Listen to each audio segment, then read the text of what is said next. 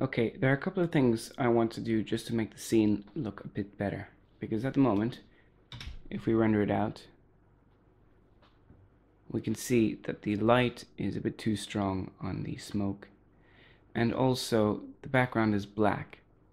Now we could just add a mix node and change it to add, and that would work pretty well, but it always looks better if you just make it transparent and use an alpha over node. If you have no idea what that is, watch my other tutorial. The best one for that would probably be the teleportation tutorial. Otherwise, you can just listen in and I'll try and explain as best I can. If I go to Render Settings, Layer, Sky, that makes everything transparent. And I'm going to select the lights then, and I'm going to bring down the energy to make it 5.5. I found that value works the best. So now if I render it out, as you can see, the background is transparent. But the only other thing is that it's quite dark here due to lack of background light. So that's quite simple fix. I'm going to duplicate this view, or this light, and I'm going to rotate it in the opposite direction. Then from top view, I'm going to do the same thing. Okay. From there, I'll just change the energy to be quite low, 0.5, because this is only a backlight. It's not an actual main light. Now I render it out, and it looks a lot better. Great. Okay. I'm going to do the same thing for the chunks and the droplets. I'm going to turn off sky and turn off sky. I'll just render these out both quickly on frame 111, or yeah. So they're all on the same frame. I could do this later on in the compositing scene we're going to create, or I could just do it now. It doesn't really matter.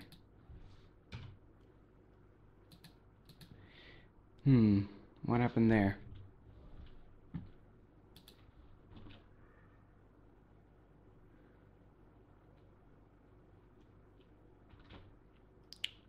Just going to refresh the cache.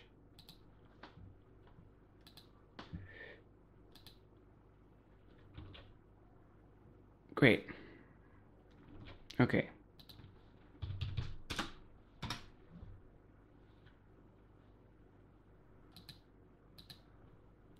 Brilliant.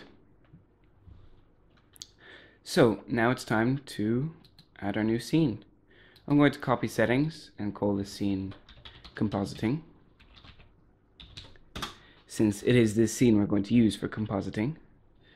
And I'm going to switch to the node editor. Not the logic editor, the node editor. I'll click Use Nodes, Backdrop, and Auto Render. Great. Now I'm going to duplicate this render layer twice. So now we have 3 of them. This means that we can have one for each scene that we're rendering out. One for droplets, one for chunks, and one for mist. And they're all already rendered out, which is great. The only other thing we need is the actual video. So if I press Shift A, go to Input, I'm going to add an image input node, and select the lovely clip that I made. I know already it's 200 frames long, so I'll add that in. And also turn on auto refresh, so as you may have guessed, it refreshes automatically. Now, the reason I turned on backdrop is so if I add an output viewer node and plug this in, I can see results immediately. And the composite node isn't really needed at the moment, which is great. Now, we are going to add the alpha over node, which I was talking about earlier. And all this does is it gets the transparency value and sticks everything that isn't transparent on top. It just layers it on top. And that's perfect. The other way you may have done this is with the add node, which is mix, and just change that to add and drop that on top. But as you can see, it is slightly transparent, and that's why I'm not going with that option.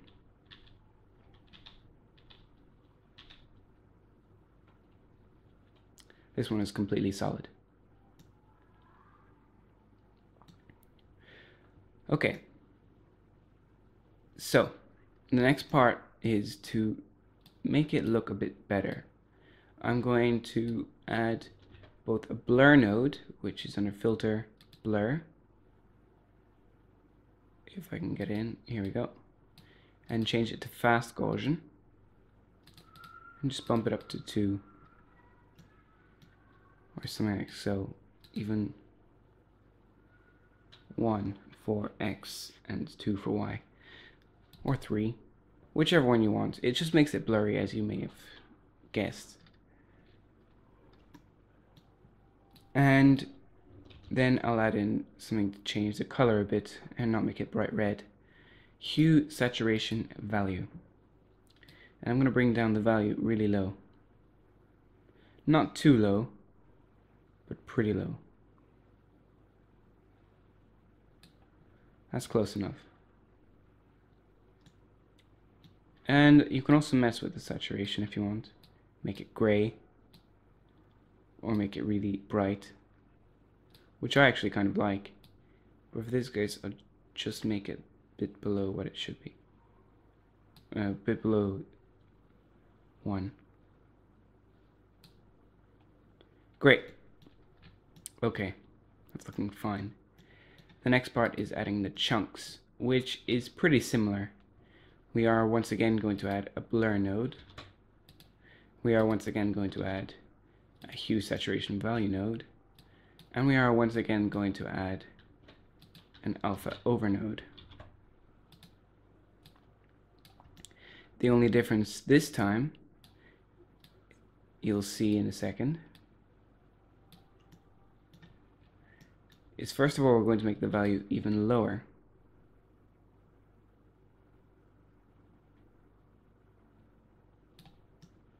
Actually, I'm just going to swap these around.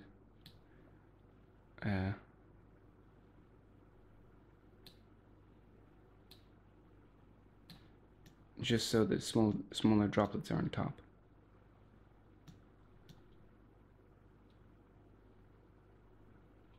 Because it makes a bit more sense. We are going to change the Y value to 2 and the X value to 2. The big difference in this scene is we're actually going to add motion blur, because for the droplets it doesn't really matter because they're all going in the direction of their velocity, but for the chunks, they're balls, so they need to have some sort of little bit of motion blur to make them look a bit better. And the best way to do that is with a vector blur node, which is under filter, vector blur. Here we go. Now we will need to render the scene out again. Plug the Z into here. Now there isn't any option for speed at the moment. And the way we're going to do this is if we go back to chunks, scene, we can go back to 3D. Well, actually we don't need to. There are two ways of doing motion blur in Blender, as far as I know anyway. You can go to the camera settings and you can turn on sampled motion blur, which personally I don't think looks very good and it takes a lot more time. What you do is you render out the scene along with a couple of extra subframes in between and blur between the different subframes so that it looks as if there's it looks as if there's motion blur, but it's actually loads of ghost images merged together. The other way you can do it is with the actual nodes there, as I'm showing.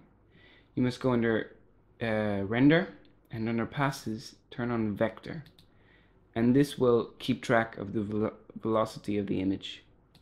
If we go back to compositing now, we plug in speed. It's not going to make any difference yet, because we need to actually render this out. Render it out again, and there we go. Now you see what it looks like. It's not great at the moment. It's the blur is a bit too strong. I think 0.5 fits it pretty well. And samples you're more than welcome to turn up, and it doesn't really cost your machine that much, which surprised me. Though 36 is really all you need to make it look good, especially for such a short scene. But I'll go with 60 because I can. Ha. Ha ha. Just looking at it now, I definitely think this value here should be darker.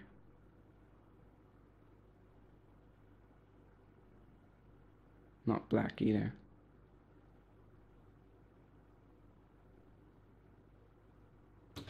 There we go. Now, at the moment, the scene still doesn't look great. It doesn't look that realistic. Partly because you need to actually go through the entire thing and watch it, and then it'll look a lot better. And partly because we don't have the mist. The mist actually helps so much. So once again, I'm going to add the alpha over node. Plug this in here.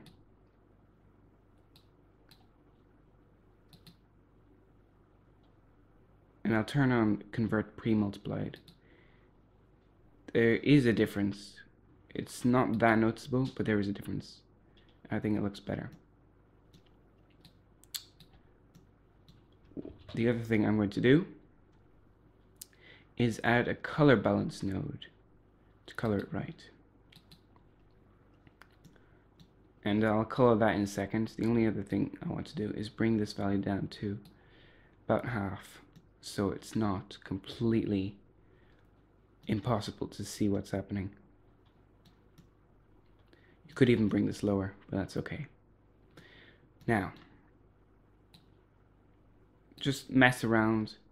The brightest colors are the gain, the darkest colors are the lift, and everything in between seems to be gamma, or something of the sort. If you make it all red and dark, it works pretty well.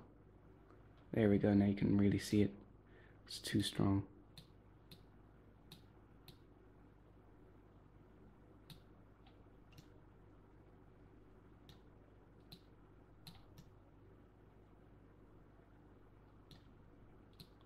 Not strong enough. Too strong. That's pretty good. Great. And that is really, it's really that simple. Everything else is absolutely fine. So let's render this out and see how it looks in the end.